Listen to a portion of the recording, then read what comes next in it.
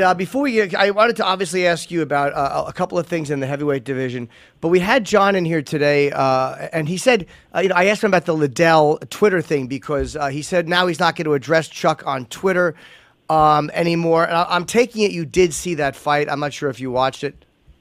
I was up in my house in Maine. I saw it on the internet, on the social media the next day. We're talking, of course, about Chuck Liddell and Tito Ortiz, and obviously I'm sure Chuck wanted to do that fight in the UFC. How do you feel about that fight going on? Listen, I love Chuck Liddell, and I don't ever want to badmouth Chuck Liddell, or even people even think I'm remotely badmouthing Chuck Liddell. But the reality is, first of all, let's say this first. I heard last week the cokehead Oscar De La Hoya is talking shit that I don't have any place to tell guys when to retire. I don't tell friends when. First of all, it's called friendship. Friendship, you fucking cokehead. I've been friends with Chuck Liddell, for 20 years, and the reality is that Chuck Liddell retired when he should have retired 8-9 years ago, however long it was. And Chuck Liddell's almost 50 years old and has no business fighting anymore. And the fact that the state of California even let that fight happen is disgusting. Disgusting.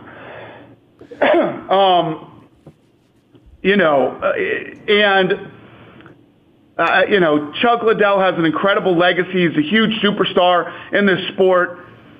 So of course, as a friend, anybody who claims to be a friend of Chuck Liddell and was anywhere near this fight is full of shit. They're not a friend of Chuck Liddell. To let him go in and fight this fight is terrible. And it's not a case. It's not a case of you telling him to retire early. Obviously you guys were very close, and you don't want to see him get hurt. That's the problem. Is Chuck Liddell is a fighter. Chuck Liddell loves to fight. That's his passion. It's what he loves in life. But there comes a day and age. Fighting is a young man's game. You can't do it. And Oscar fucking De La Hoya says, come over to Golden Boy where we respect the fighters, and it makes me sick what these fighters were paid and all this shit. Out of 14 fights on the card, 5 bouts were amateur fights, which means he didn't pay him jack shit, right? Right. And 12 of the professional fighters on the card made less than 3-3. What the fuck are you talking about, you cokehead junkie? And some of the guys on the card made 1,000 and 1,000. And you know what? He respects the fighters so much, he couldn't even remember their fucking names at the press conference. Yeah, he was saying that imagine if you would have told George Foreman or Bernard Hopkins, but those guys are very, very rare exceptions. How about Meldrick Taylor or what happened to Ali? There's so many more cases of fighters who get hurt badly and who wind up in terrible shape by fighting too long than the very, very rare exceptions who make it through okay. Exactly. I hope somebody talks De La Hoya into fighting again, okay? I hope the state of California makes the fight, and I hope he gets fucking knocked out just like Chuck Liddell did in the first round. Fucking cokehead nutball. Well, Tito even said afterwards that he would not have let Chuck fight. Yeah. Tito's listen. Tito and Oscar De La Dummy were made for each other, man. Those two fucking nutheads. First of all, Tito says, "Hey, you guys want to get paid? Come over to Golden Boy MMA." Are you kidding me? Hey, my brother, wait a couple months till this whole thing pans out. Everybody's going to be suing everybody in a couple months.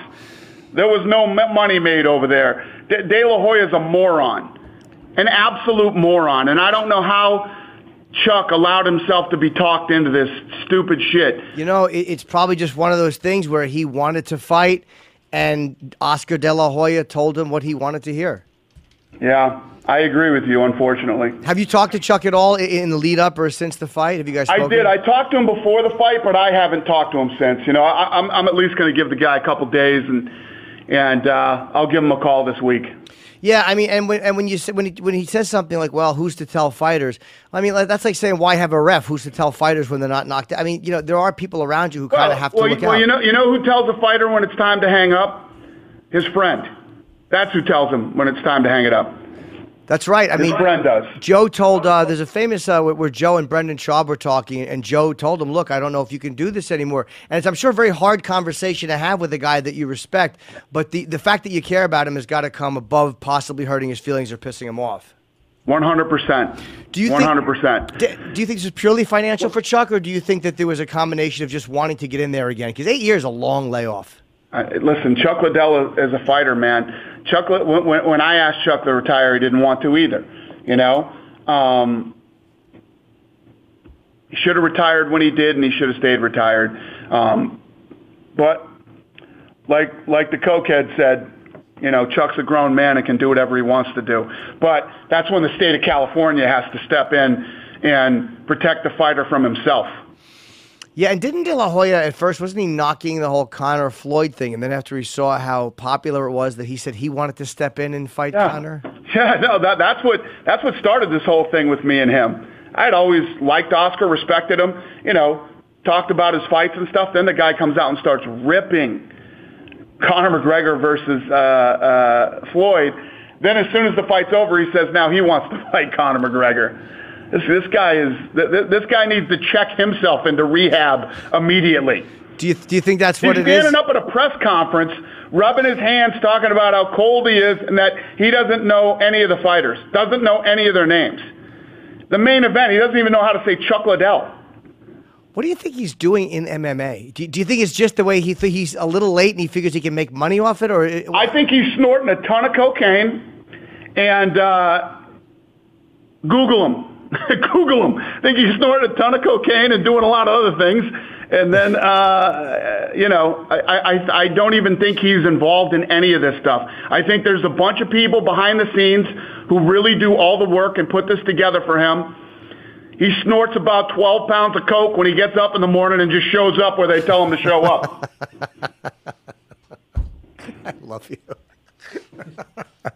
Yeah, I mean, it is weird to hear him try to get into to get into it, and then just say how you know, and then stand on the other side and try to be a competitor. I think just wants to get into the game, and he's probably a little bit too late. It's not even that he's too late. He's not smart enough to get into the game. He's not smart enough, and he doesn't have the work ethic. This guy's a total, you know, he's doing other things. He's doing recreational things that are keeping him from even thinking about competing. You know what I mean?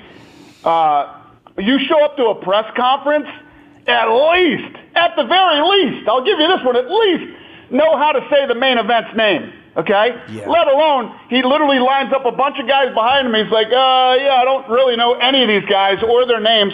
Well, how about you write it down on a fucking piece of paper, you dope? Yeah. Okay?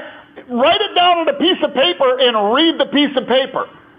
You know? Well, you know, he is, this guy has no shame. He's unbelievable. I just, some of the things that this guy has done, I would disappear and you'd never see me again.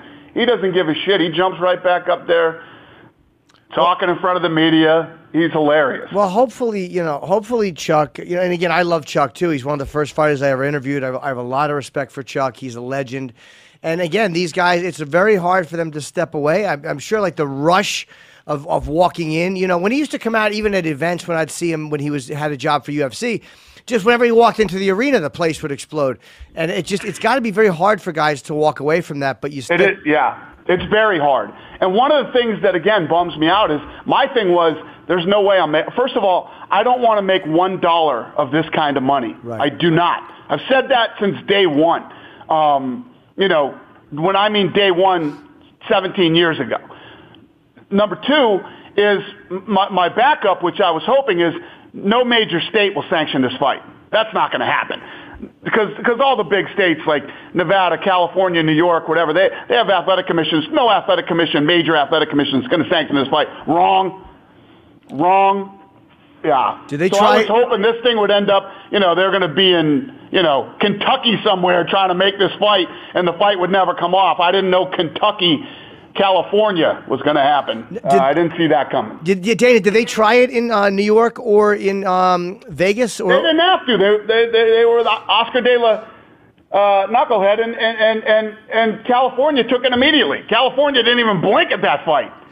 Yeah, and Are you kidding me? How many first-round knockouts has Tito? How many knockouts has Tito had in his career? Standing knockouts like that? None. Chuck Liddell should have never been in that fight. All the fans were talking about it leading up to the, just watching footage. Did anybody from the Athletic Commission show up to watch him spar or anything like that? It's just, it's terrible, man.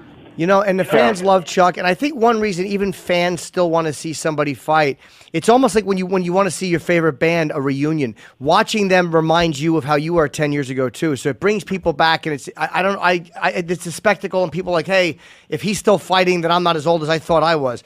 But the UFC could have made probably a good money off doing this fight, and you guys obviously declined it because, like you said, you don't want to make money on that. Never. Well, hopefully, never, man. Hopefully he's okay. And the thing is, for a guy like Chuck, obviously